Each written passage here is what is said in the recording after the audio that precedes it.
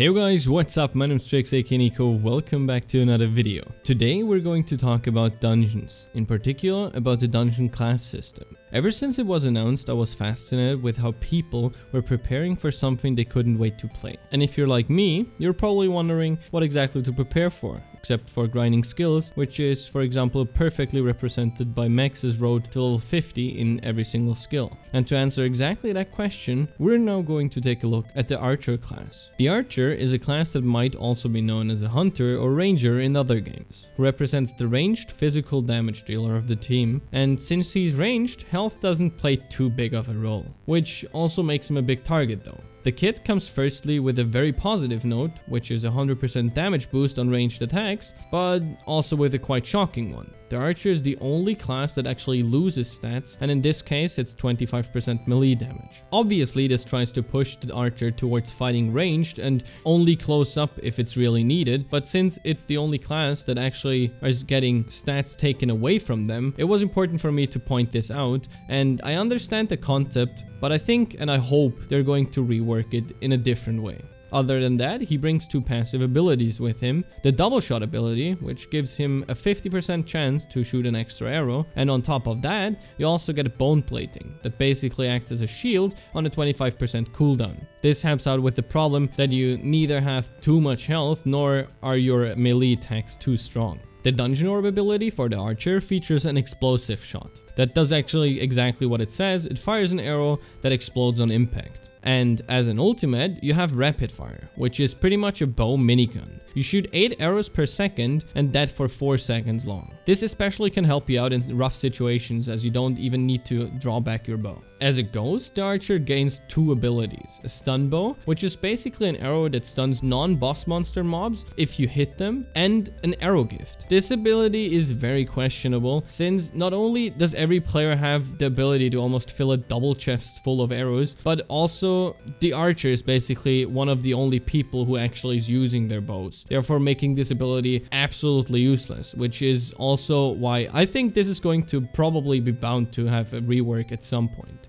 So now that we know what the Archer actually brings along, let's take a look at how you might actually want to prepare for it. Before we go in, I really quickly have to say this again, that everything that is following is going to be based on the current game standards. Therefore, it might change in ways that I obviously can't predict at the moment. And with that said, I am also not including leaked or shown items, as this should help us prepare for it. And you can't really do that if it's unavailable content that I'm showing off. Also, it's probably a good idea to mention again that I not only played dungeons myself on the alpha server, but I also tried to get a lot of different heads behind my following ideas on the preparation. So starting out, as we already established, the Archer represents the ranged damage dealer who wants to stay back and deal damage from a distance. Therefore, if you want to prepare for it, unlike the Berserk, you will have to most importantly farm damage skills like foraging and combat. One more important thing is to mention special bows might actually require a lot of mana, which is why mana, or aka intelligence, which is acquired through alchemy and enchanting, is probably also not the worst thing to work towards. If we now take a look at the armor sets, you can see that I chose the Frozen Blaze and the Elegant Tuxedo combination, as well as the Superior set. This is based on the fact that, like I already said, you're a ranged damage dealer and this is what you want to be focusing on.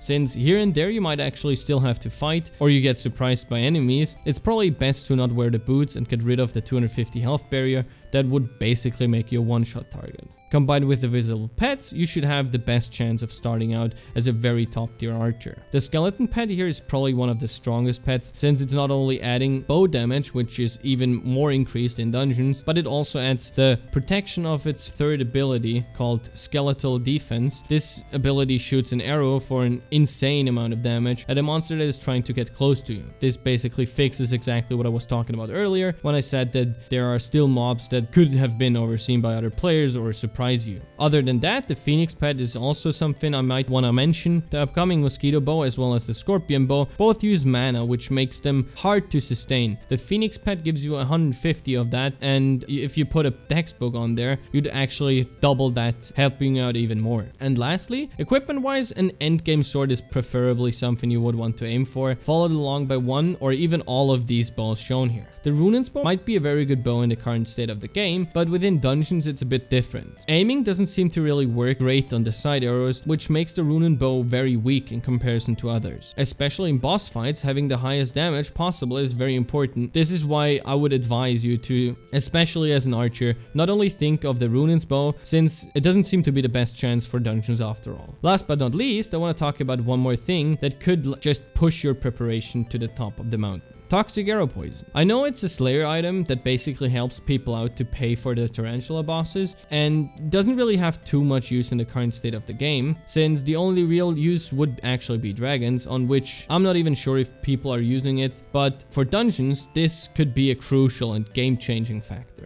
So to sum it all up, the archer class is going to be a class that you can prepare for in a very straightforward line. Since damage is the most important part, closely followed by mana that is needed to provide the damage, I would advise to put a focus on exactly that. Since, like I already said, I didn't include already shown or leaked items, I would not advise to also spend all your money on the items that I'm shown on the screen. This is, again, just like I said in my other video, just a prediction of what I think is going to be a top tier starter kit for the archer class, since it's not only confirmed by the admins, but I've already seen a lot of it myself. The dungeon armor sets are probably going to be a big, if not the biggest part of the top tier floors on dungeons. Therefore, if you want to prepare for the class, it's always good to get a look at a path you could choose, but you don't have to strictly follow it right now, since there's going to be a lot of new content coming out that we at the moment might actually not even know of.